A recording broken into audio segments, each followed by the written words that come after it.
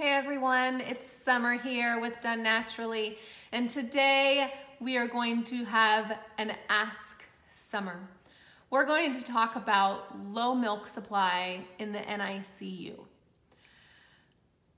A lot of moms who are exclusively pumping in the NICU are extremely stressed. This wasn't something they were expecting to happen, and now they are in a situation where they are separated from their babies and exclusively pumping and working on things a lot earlier than they expected to be.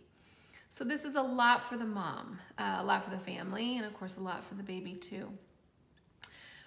Now, a lot of mothers experience low milk supply, and some of the time that low milk supply is caused by things they may not be doing properly, like pumping frequently enough. Other times it could be low milk supply because of something primary involved in their own maternal history.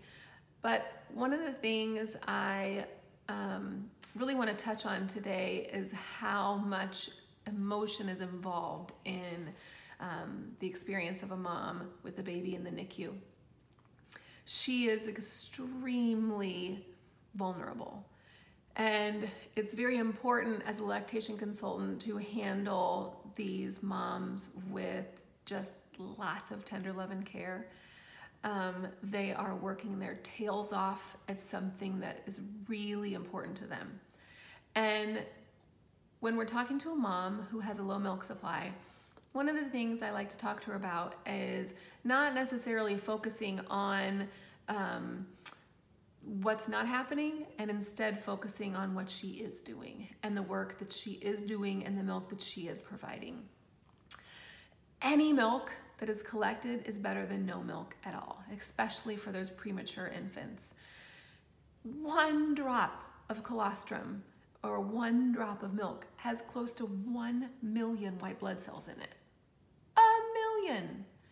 That's a lot, and that protects those babies along with everything else that's inside of there. So even when mothers are giving very small amounts that might be under an ounce, under half an ounce, that can make a huge difference in a premature baby who might even be too young to orally feed.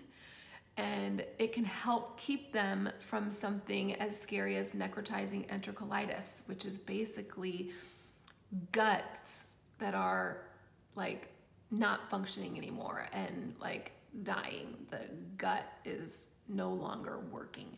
And that breast milk can help them, keep them from getting that, heal them when they do get that.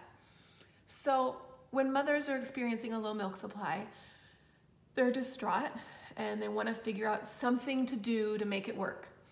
And what they can do is more frequent pumping, at least pumping 8 times a day. Definitely not going any longer than 3 hours at night without pumping. Those long stretches tell your body to reduce your milk supply. And I know it's so hard. I know it's so hard to wake up in the night, but we have to pretend for your body's sake that your baby is actually full term home with you and breastfeeding. And in the NICU, they're feeding every 3 hours. So your body has to be doing the same thing in order to give it the most success or opportunity for success in making that milk.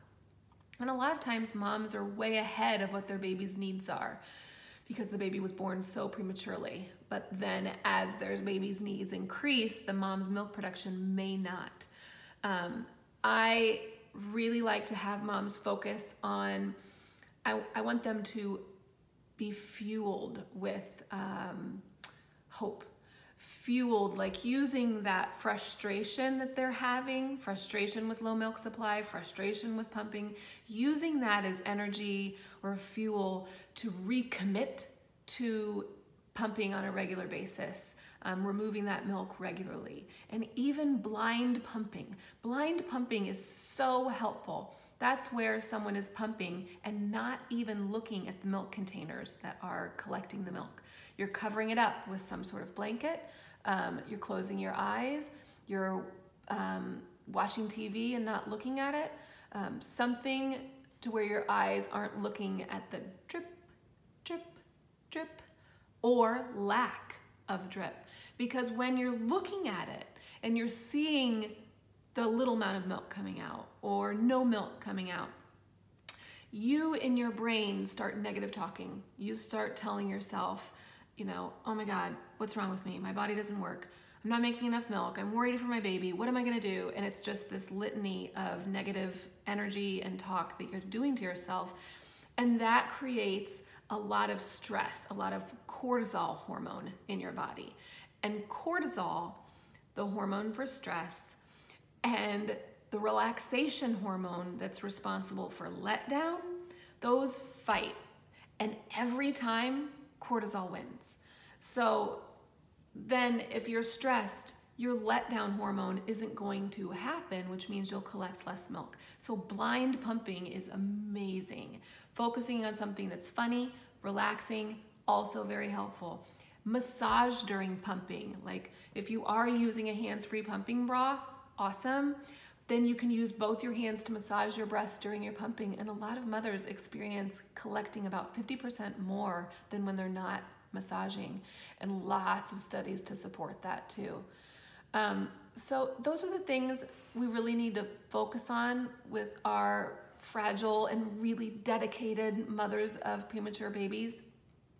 Not be focusing on water intake and food intake and is there a pill I can take, and you know, should I eat special cookies or bars or drink a certain color of Gatorade.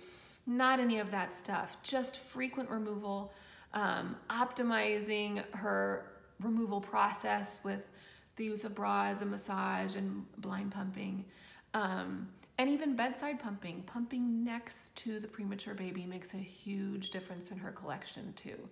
So that's really what I wanted to say today. First of all, I commend anyone that is going through the NICU process with their baby. It is a very difficult situation, and we lactation consultants want to help you and support you. And there's a lot of NICU graduate moms out there who have succeeded in whatever succeeding means for them, and they can be kind of a circle of support for you too. So that's it. I hope that can help invigorate you or fuel you during this time, or even someone that you know that might be going through this. That's all I have. Have a good day. Bye-bye.